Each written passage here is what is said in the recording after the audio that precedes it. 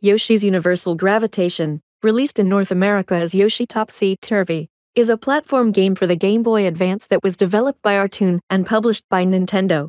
It features a built-in tilt sensor, which is used to manipulate the game's environment.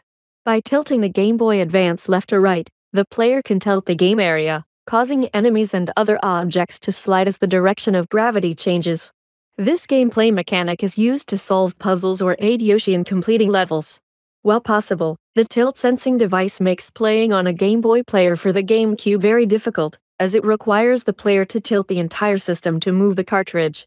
The game received mixed reviews,